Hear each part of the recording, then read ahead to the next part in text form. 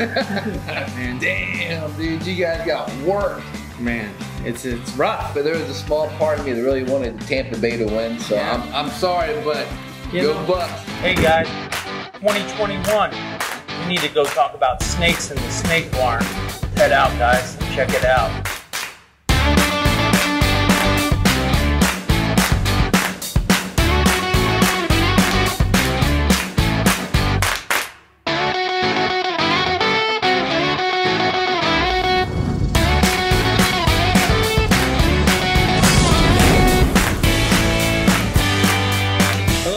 My name's Chris Davenport with dsballs out of Stuart, Florida. And I'm Zach with Beulah Reptiles and out of the same town. All right, so today we're gonna give a shout out to R&B Reptiles. My buddy Ben, he got married last week. You know, we wanna say congratulations on the wedding. And Jeffy was inspired by him today, wearing his R&B Reptile shirt. And he's got that trusty beard that Ben rocks. So anyways, today we're gonna talk about a few of the animals that Ben works with. Some of the animals we got from Ben, some of the animals he's got from us. So we're gonna talk about that. Hope you guys enjoy. Congratulations, Ben. All right, so the first gene we're gonna talk about today is the Arroyo in the super form of the Rio. So what the Arroyo is a pattern mutation, and then it's a dark gene that has, it causes dorsal striping. So what we have here is we have a Arroyo Mojave Het Clown, or Het Pied, Het Ghost. And this male, or this female was, I got it from Tony with Hardwired. But this is a gene that Ben and Ryan, R&B, they work with. And you can kind of see, you know, the dorsal pattern. And a lot of times you'll see the dorsal pattern, and then you'll see these little, with the alien heads, the islands. And then you'll see the darkness. It's a dark gene. And then you'll see, like, here, he's pretty feisty. See, it's the Mojave and the Arroyo. You get these little islands with the little, you know, the dots in them. And then along the dorsal pattern, you will get the, you know, the dark chocolate on them, real dark along the dorsal, and you can see how it lightens up. So it works really well with Mojave. And, you know, this is a gene that, you know, we have a ghost pied male, so I picked up this female to try to make pied ghost Arroyo Mojaves and see what that does. Say that 3 times fast. I know, Jeez. exactly. So right here we have again a Mojave Arroyo, and it is het pied and het ghost. And you can kind of see the belly, clean belly on it. Very nice. Yeah, so you can see the Mojave working its way up with the patterns, and then you can see the islands that it does. So 2 islands in a string. yeah, and then there's a super form also. So the super form The Rio is the Rio, and we're gonna show that one next. All right, so this is the second animal, and this is the only other animal in that, you know, Arroyo, but this is a super form. So this right here is a Rio Mystic.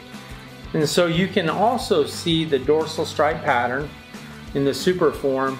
Another thing that you look for is along the dorsal stripe, you'll get these little like patterns, like little spots inside the dorsal. And then you can see the islands, you know, the dots inside the islands. Tends to be a little bit more separated in this particular example. So it separates it, and then you can see along the dorsal pattern, you get that darkness, and then it fades down to the lightness. So again, on this one, the belly's not as clean, but you know, that other one is het for 2, you know, recessive genes, so that might be cleaning up the belly. But on this one right here is a Rio Mystic. Very cool. Yeah, so you know, it's exciting. We put this to a vanilla you know, since it's a dark gene, trying to go a light gene with it, and a super vanilla, and see what it does. And you know, I'm not very familiar with the gene, but you know, it was a gene that, you know, sparked my interest with me having the ghost and the pied with that other one. And then this one, I have a lot of light gene stuff, so trying to get, you know, that stuff. So, all right, so Rio Mystic male breeder, and I got this guy from Brian from Amazing Reptiles for You out of California. All right, so right here we have a dark import that we got in, and we bred her last year to a leopard cypress. And so Ben and Ryan have the female, one of the sisters out of this clutch. And so this year, the male he's about 450 grams now, and we'll show him next. But we'll put that male back to her to see if any supers, if there's anything. But it really reacted very well with the leopard cypress, and you can see how dark she is. Mm-hmm. You know, she's just an import, and that's, you know, working with the import genes and stuff like that. You know, it's a crapshoot. It's like you don't really know what you're gonna get, if there's a super form or it's just a dark normal. So we're excited about this project, and Ben and Ryan also have, you know, one of the siblings out of her clutch. But you can kind of see, you can kind of see, you know, the pattern comes up across very dark, you know, along the belly. She's feisty. A little lively today, huh? Yeah, you can see the belly's crazy, you know, with the striping. Oh, nice. You know, down there, you know, it goes, alien heads go across.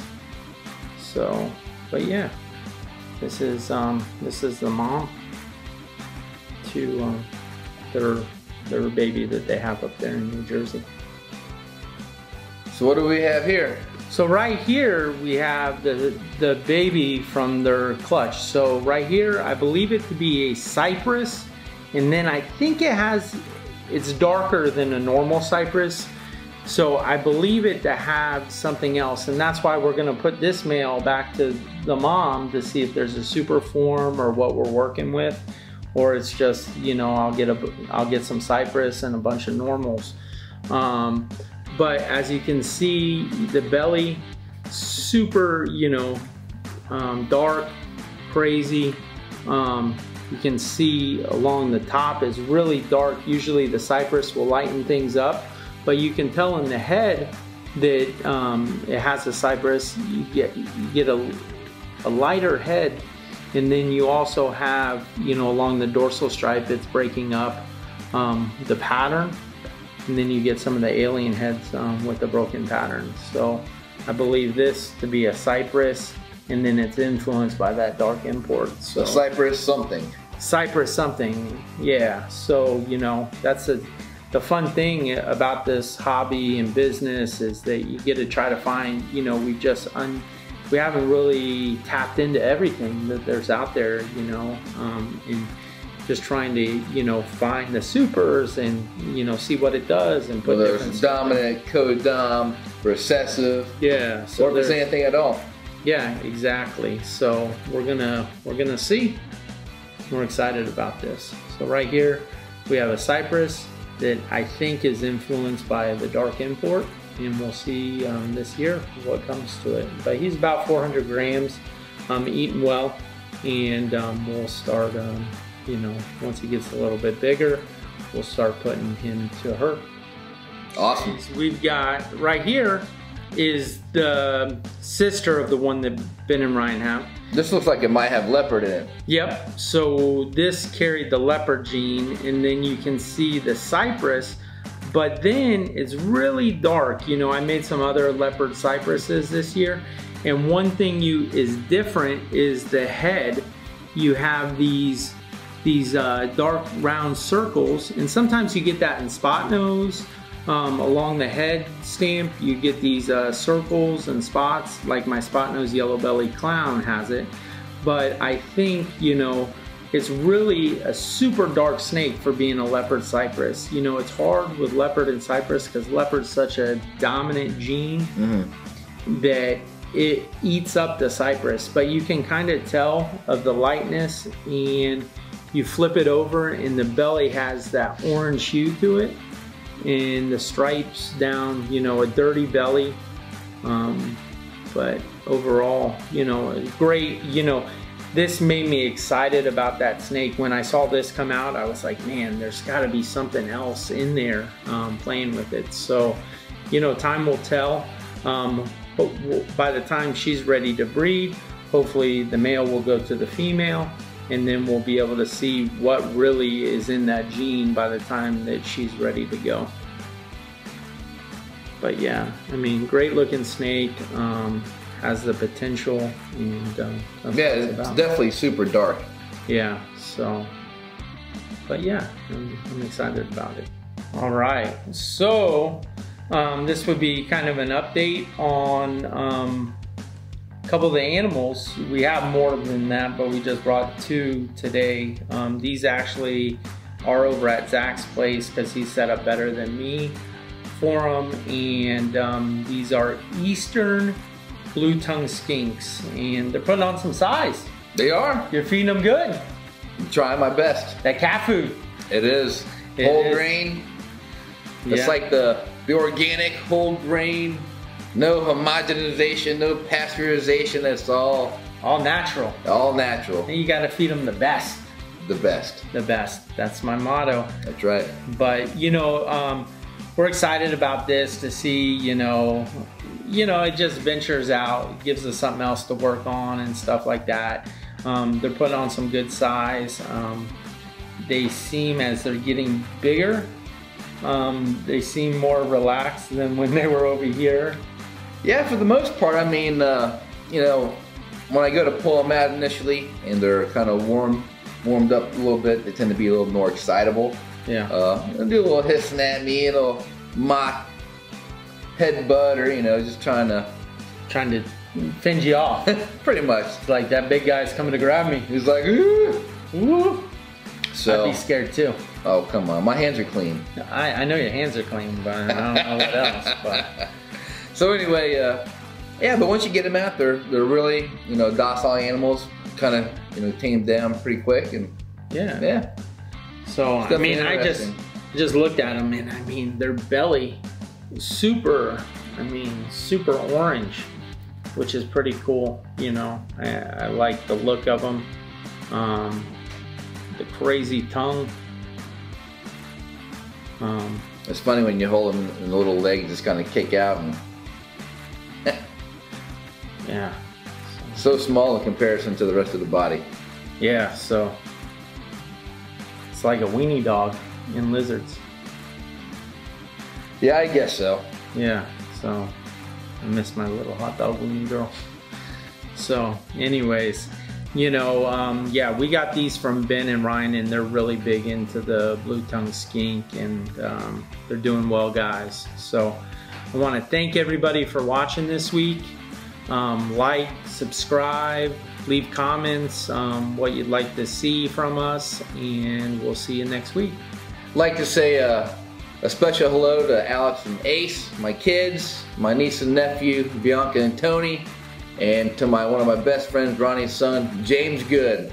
Until next time. Inspired by Ben's wedding, this week Jeffy's rocking his black t-shirt from R&B Reptiles and a straw surfer hat from Billabong. Tune in next week and see what Jeffy's wearing next. Dsballs, always earned, never given.